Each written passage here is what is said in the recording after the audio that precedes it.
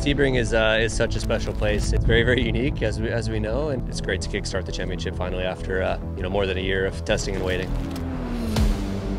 It's great to see the competition in the field with ourselves, Ferrari, Toyota, Porsche, but the spirit is good. We know we have a lot of potential in the team. Last year of this car feels amazing to have so many of them on track, so it's going to be an exciting and good year. Being in this hypercar category, fighting for overall victory is something really special. In terms of package, driver, car, team, it's new for everyone.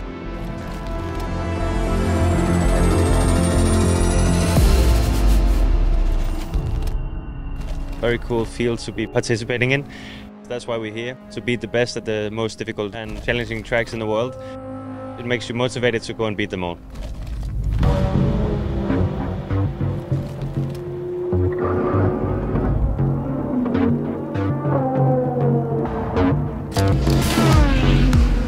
Michael is qualifying and we've done some good steps, you know. We still need to continue to learn the car. We're missing some pace to compare what can does the Toyota, but I would say we start to be in the proper window.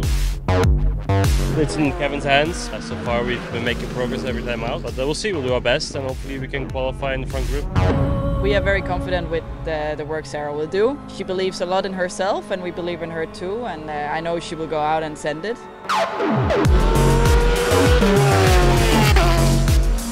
We did the best we could. The car didn't feel too bad in terms of balance, but lack of grip, P7 I think, so could be better. P6 in this qualifying in Sebring, first qualifying of the hypercar. It was not a bad lap and the car was pretty good, I have to say. Hopefully we can make a step already tomorrow at the race. With this Porsche, we knew we had a great package. It was really hard to go for the pole, but we really wanted it, and I pushed really hard for it. We're going to give everything we have to bring it home tomorrow, but we hope to get out of it in the same position.